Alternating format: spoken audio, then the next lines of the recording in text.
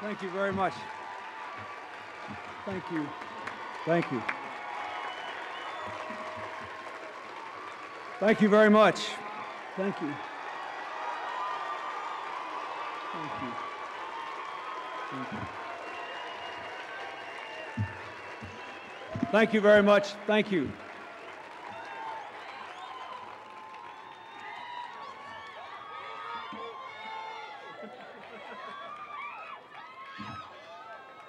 Thank you very much. Thank you.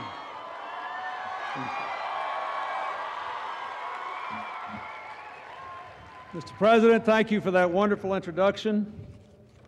And thank you for coming out in such large numbers today at such an important time for Yale and for the United States. I'd like to thank the Mayor of New Haven, John DeStefano, for being here.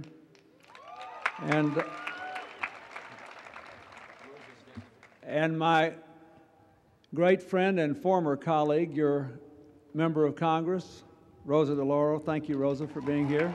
Thank you. And I have two other friends who, like me, are no longer in public office, but each in their own way, they made a great difference to whatever good we were able to do. Kurt Schmoke, the former mayor of Baltimore, and my great partner, Ernesto Zedillo, the former president of Mexico. Thank you, Mr. President. Thank you for being here.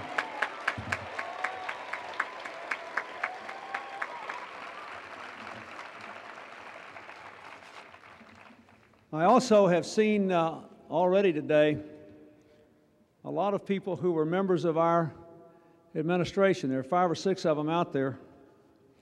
And so I appreciate Yale giving us a pretext to hold a Clinton alumni meeting here today. I was privileged to study here for exactly 1% of Yale's 300 years. I love the law school. I loved my professors and have stayed in touch with many of them over all these long years. One of them I was able to put on the Court of Appeals.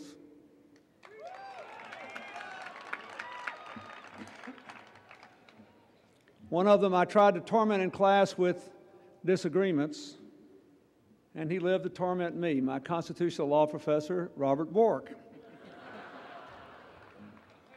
And we had a great set of debates 30 years ago that, now that I replay them in my mind, seem fresh today. I was fortunate enough to be here at Yale Law School with a phenomenal number of outstanding men and women who were my fellow students. One of them did become the United States Senator from New York. And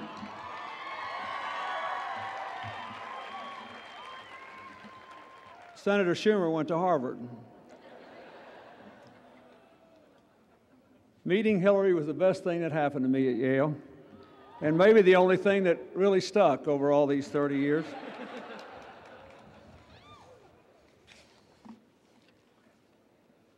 I understand there was some discussion here in the Yale community about whether this tercentennial should go forward in the aftermath of the awful events of September the 11th. I thank you for going forward. It is what President Bush asked us to do when he asked us to get on with our lives. And it is particularly important at this time. Marking 300 years of learning at any time would be a significant event. But marking it at this time with a commitment to be a truly global university is obviously profoundly important. For 300 years, beginning 3/4 of a century before the Declaration of Independence, Yale has taught young people the wisdom of the past, the analysis of the present, and the importance of looking to the future. Yale has asked the hard questions and looked for honest answers. That is what I found here 30 years ago, and that's what I see when I look out on this vast array of faces today. America is full of hard questions now. I have spent a great deal of the last 3 weeks in Manhattan, visiting the crisis center, visiting Ground Zero, visiting fire stations and police headquarters, going to 3 schools, 2 of them double schools because the children were blown out of their schools by the events of September the 11th. And I have found so many questions. Hillary and I went to an elementary school in Lower Manhattan where 9 and 10-year-old students asked me these questions. Why do they hate us so much anyway? How did that guy get all those people to commit suicide?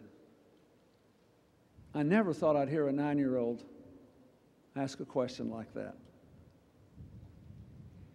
The other day I had a conversation with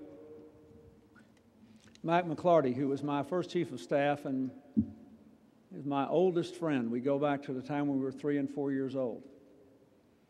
And we were talking about the events of September the 11th, and we had a conversation that I would bet thousands and thousands of Americans our age have had in the last 3 weeks.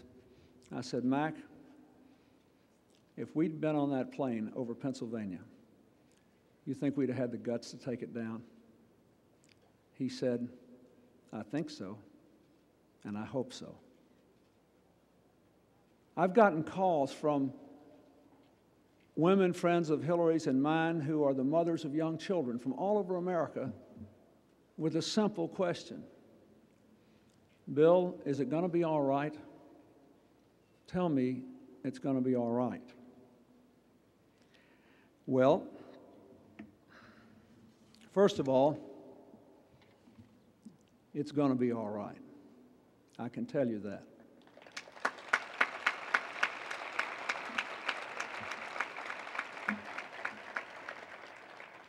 Terrorism, the killing of innocent people for political or religious or economic reasons, is as old as organized combat. It has been around a very long time. If we searchingly look through history honestly, we find it in uncomfortable places. In the crusade in which the European Christians seized Jerusalem, they burned a mosque and slaughtered 300 Jews and killed every woman and child on the Temple Mount who was a Muslim. But no campaign of terror, standing on its own, without organized military combat, has ever succeeded in all of human history. Indeed, it is not the purpose of terror to succeed militarily. It is the purpose of terror to terrify. And I would guess that a lot of young people in this audience today who have never lived through such a difficult crisis were understandably terrified. And what is sought from the terror is a people who are afraid. First of all, in a vast and diverse country like ours, if you look around this crowd today, you see we've got people here from just about every country, every racial and ethnic group, and every religious heritage. What is sought is, first of all, to make us afraid of each other, and secondly, to make us afraid of the future. We're afraid to plan, afraid to invest, afraid to trust. That is what they seek. Therefore, terrorism cannot prevail unless we cooperate. It is not a military strategy, it is a psychological and human one. We have to give the people who attacked us permission to win, and I do not believe we are about to grant them that permission.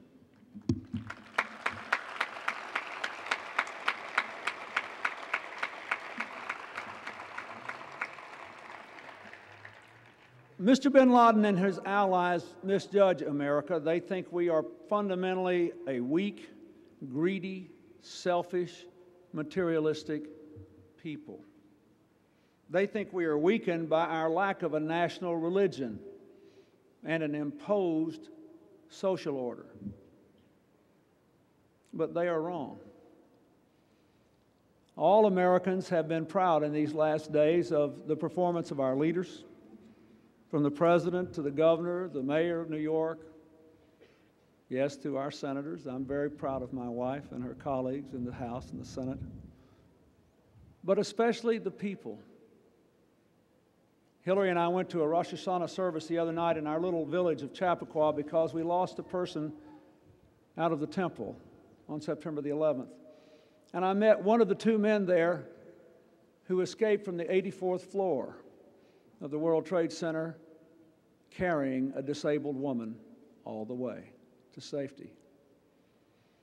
When I went into the Family Crisis Center the first day, a man came up to me and said, "Why, Mr. President, I haven't seen you since Oklahoma City." And I said, "How did I see you there?" He said, "You came to console me. My wife was blown up in the bombing in Oklahoma City, and I had no one to talk to." So when I saw that this had happened, I went into my job and I told my boss I was taking 2 weeks off. I got in my car and I drove here. And I sit here all day, every day, talking to people. I had no one to talk to, and I thought I might be of help.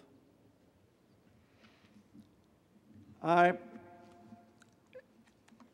have visited many of the firemen. The fire department is a marvelous organization in a modern world. It's more like a medieval army, where instead of sitting behind and issuing orders, the leaders lead. And so in our fire department, we lost the chief, his 3 top aides, the chaplain, and some 200 other officers. 340 killed, necessitating over 200 promotions because no one took a back seat when it came to sacrifice. I think those who believe that we would be weakened by this have misjudged them. All over America, there has been a tremendous outpouring of caring. Over $600 million given by Americans, everything from $1 to millions. I thank the people at Yale for the work you did for those who lost loved ones or feared they had, and caring for them here. We are going to be all right. Still, we must realize that we have a formidable adversary and a difficult challenge, partly because in every conflict throughout human history, defense lags offense by a little bit. And we got caught not being caught up, as has always happened. But so far, the human race is still around because self-preservation and decency catches up and triumphs. Nevertheless, I think we have to take this seriously and see it for exactly what it is. I believe we are engaged in the first great struggle for the soul of the 21st century.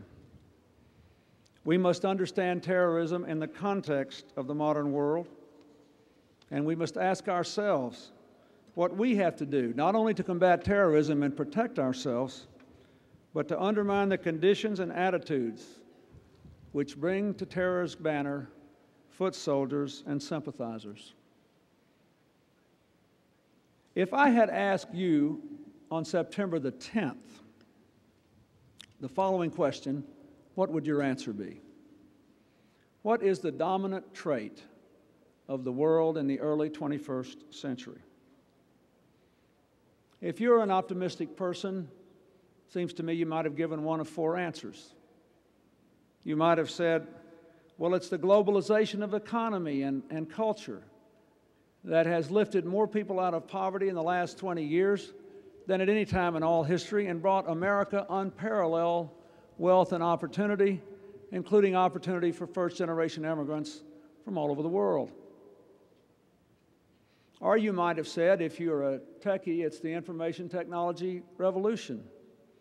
When I became president in January of 1993, there were 50 sites, 50 sites on the World Wide Web.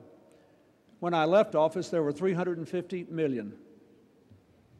There has never been anything like it in the history of communications. Or you might have said, if you're a scientist, it's the revolution in sciences. We're going to find out what's in the black holes in outer space. Last year, we found 2 new species of life at the deepest parts of previously unexplored rivers. The human genome has been sequenced, and soon young women of childbearing years will bring home babies from the hospital with a little gene card saying, here are your kids' problems, here are your kids' strengths. If you do the following 10 things, you'll reduce the problems dramatically. And very soon, babies born in America and in any country with a good health system will have a life expectancy in excess of 90 years. We have scientists working on digital chips to replicate the nerve functions of damaged nerves in the spinal cord, raising the prospect that a chip might perform for the spine what a pacemaker does for the heart, and people thought permanently paralyzed might be able to get up and walk. And all of this is truly amazing. Or if you're a political scientist, you might say the dominant trait of this period is the explosion of democracy around the world and diversity at home. Just in the last 3 years, for the first time in all of human history, more than half the world's people live under governments of their own choosing. It has never happened before. And in our country, and indeed in most other countries with a strong economy, there is an absolute explosion of diversity. America's a lot more interesting place than it was 30 years ago. If we'd had this meeting 30 years ago, you wouldn't look like you do. And it's a lot more fun to be here, and a lot more educational, and a lot more exciting because of that.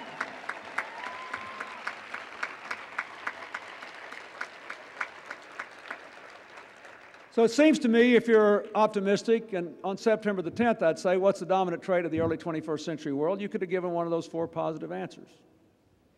The global economy, information technology, the scientific revolution, the explosion of democracy and diversity. On the other hand, if you're a little more pessimistic, or if you are what Hillary refers to in our family as her being the designated worrier, you might mention 4 negative things. You might have said, well, all those positive things are just fine, but the environmental crises facing us are so great they threaten to engulf all our progress and let it go away. 9 of the hottest years ever recorded occurred in the last 12. If the climate warms at the same rate for the next 50 years it has in the last 10, we'll lose 50 feet of Manhattan Island, Pacific Island nations, the Florida Everglades I worked so hard to save. Agricultural productions will be disrupted all over the world. Millions and millions of food refugees will be created, and there'll be a lot more battles out there. There's a terrible water shortage in the world already, and 1 in 4 people on the globe never get a clean glass of water. There's a serious deterioration in the quality of our oceans, which are responsible for so much of our oxygen and other things essential to life on this planet. So you could say, doesn't look to me like there's much going on about this, and if we don't reverse these, we're going to be in terrible problems. Or you could say, no, before that happens, we'll be engulfed by health crises, the breakdown of health systems all over the world, and the rise of epidemics. This year, 1 in 4 people in the world will die of AIDS, TB, malaria, or infections related to diarrhea. 36 million people have AIDS, but in 5 years, 100 million will if we don't reverse present trends. And the fastest growing rates are in the former Soviet Union, on Europe's back door, in the Caribbean, on our front door, in India, the world's greatest democracy, and China just admitted they have twice as many AIDS cases as they had previously thought, and only 4% of the adults know how the disease is contracted and spread. So you can say, well, when we have 100 million AIDS cases, it's going to collapse a lot of these democracies, and it's a recipe for total turmoil and violence. Or you could say, No, the real problem is the flip side of globalization. Half the world's people aren't a part of it. It is true that more people have been lifted out of poverty by globalization in the last 20 years than ever before. It is also true that half the people in the world still live on less than $2 a day, that 1 billion of our people still live on less than $1 a day. Think about it next time you buy a cup of coffee. 1 billion people go to bed hungry every night. 1 woman dies every minute in childbirth. And that is a recipe for revolution. Compounded by the fact that 100 million of our children on the globe never go to school at all. Half the kids in Africa and 1/4 of the kids in East Asia and the Indian subcontinent. So you might have said that. Or even on September 10th, you might have said, no, the biggest problem is going to be terrorism, coupled with weapons of mass destruction and rooted in racial and religious and ethnic hatred. Now, here's what I would like to say. Whether you would have given a positive answer or a negative answer, there's something that all 8 of these elements, positive and negative, have in common. They all reflect the astonishing increase in global interdependence, the extent to which we have seen the collapse of distances and barriers, bringing us closer together for good or ill. Terrorism is simply the dark side of our increasing interdependence. We have not repealed human nature, or the fact that some people see reality very differently than we do. And it was inevitable, if we take down all the barriers, if we open the society, that people who represent organized forces of destruction would take advantage of the very forces which have made us richer, more diverse, freer, and made our lives better. Therefore, all the great questions of the 21st century boil down to one.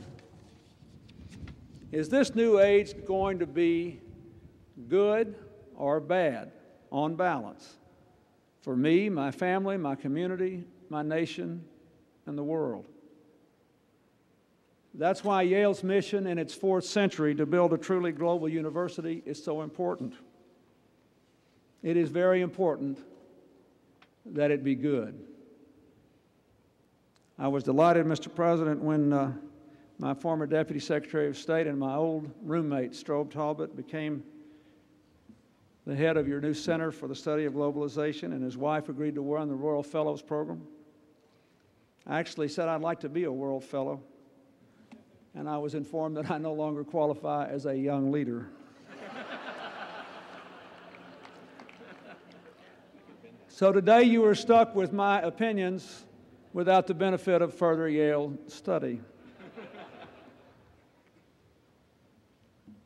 What do we have to do to make sure that we encourage the positive forces of interdependence and we restrain and combat the negative ones? I would like to make 3 points. First things first, we have to defend ourselves against terrorism. I want you to know that there are good people, lots of them, who've been working on this for years. I want you to know, if you don't, that there are many, many more attacks which were planned on the United States which were thwarted by career public servants and on our allies. At the last millennium alone, there was a plan for a bomb in Boston, a bomb in Seattle, a bomb at the Los Angeles airport, a bomb at the biggest hotel in Amman, Jordan, and a bomb at one of the holiest Christian sites in the Holy Land, and a half a dozen other plans, all thwarted. There are good people who are working hard. Nonetheless, clearly there is more to do to build our defenses, to build our ability to be offensive, to build our capacity to maximize computer networks to follow people who mean us harm. I don't want to say more about that right now because the President, his national security team, and our allies have some tough tactical decisions to make. And I think we ought to stick with them.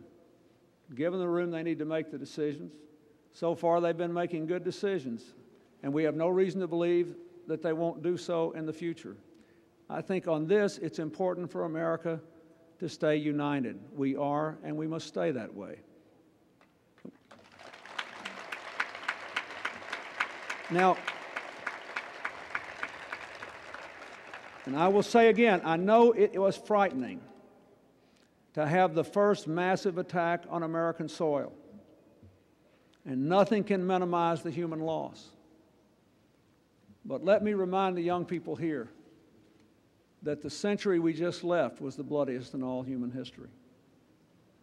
12 million died in World War I, 20 million between the wars, more than 20 million in World War II, another 20 million from government oppression after the war, not counting the millions who died in Korea and Vietnam, later in senseless slaughter from Rwanda to Bosnia. The world has never been free of violence, and we took down the walls and collapsed the distances. We are interdependent, and therefore all the things that we have benefited from in this global economy carried with it the price tag of rendering ourselves more vulnerable to those who would do us harm.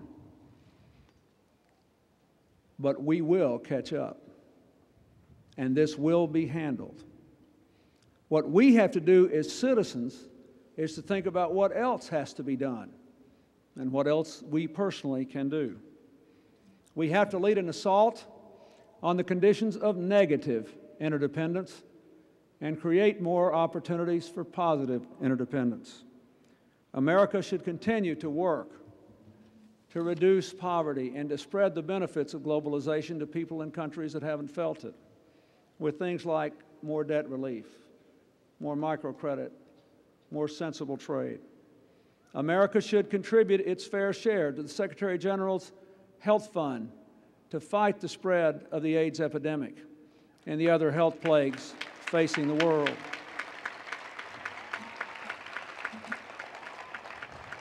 America should deal with the challenge of climate change through conservation, through the development of alternative energy, through helping our friends and neighbors throughout the world do the same. America should continue to promote democracy. One particular problem we have in the present crisis is that so many people who hear the siren song of radical Islamic fundamentalism and a twisting of the reading of the Quran and the teachings of Muhammad live in countries which are growing ever larger, ever younger, and ever poorer, where there is no democracy and no chance to express dissent or even assent in a normal political way.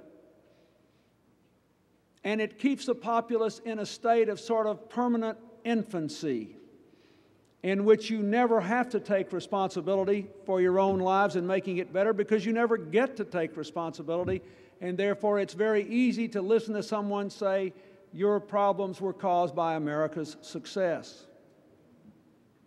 It's a hard case to make, because people from all those countries come to America and share in the success. It's a hard case to make because America last used its military power to protect poor Muslims in Bosnia and Kosovo. It's a hard case to make because America led the world in the most sweeping and important debt relief ever, because the money had to be used by poor countries for education, health care, or development, and nothing else. But nonetheless, if you never get to vote, you never get to run for office, you never get to stand up in the public forum and say what you think, you are permanently disempowered, and you can hear the siren song, it's all because of America. So we have to keep urging our friends to find ways to move to greater democracy and freedom. And finally, let me say this. Even more important than what we do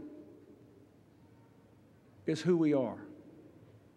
We must understand that this present conflict, as agonizing as the loss was, is about far more than the buildings collapsing and the people dying.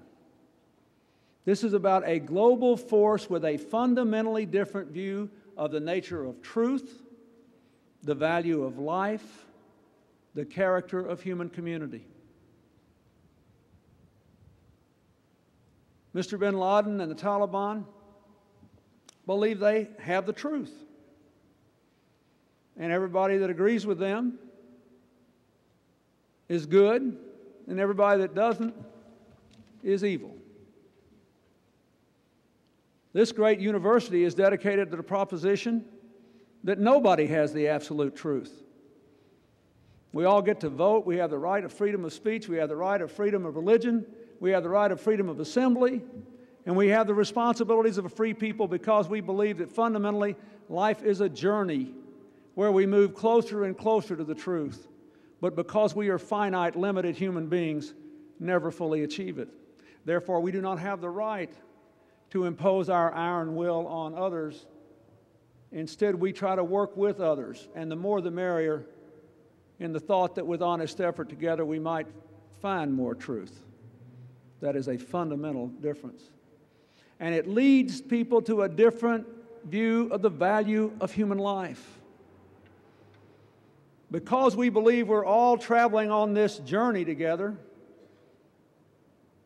we have come over time more and more and more to value all life, to think that everybody counts, that everybody deserves a chance. But for them, they believe there are three kinds of people. There are the people that embrace their particular view of Islam. Then there are the Muslims who don't agree with their reading of the Koran, who keep citing surahs like Allah put different people on the earth, not that they might despise one another, but that they might come to know one another and learn from one another. They hate that one in Afghanistan. People who believe that are heretics to them. And the rest of us who are not Muslims are infidels. We're all combatants in the war, and we all deserve whatever happens to us, including death, even if it's a 6-year-old girl who decided on the morning of September the 11th to go with her mother to work in the World Trade Center. Of all the things that I have seen and been moved by this last few weeks, the thing that I will carry with me to the grave is the lines of the victims' families holding their little flyers. Because for days and days and days, people didn't even know whether their loved ones were in the building when it was hit. So they all made up flyers. And they had pictures of their loved ones. This is my wife, my husband, my brother, my sister, my mother, my father, my child. Here's the picture. And then outside, and often in handwriting, this is what floor they were on. This is how tall they were. This is how much they weighed. All these people holding these pictures. There were Indians and Pakistanis and Bangladeshis and Japanese and Chinese and British and German. There were Mexicans and Chileans. There were people from every conceivable religious faith. They were all there.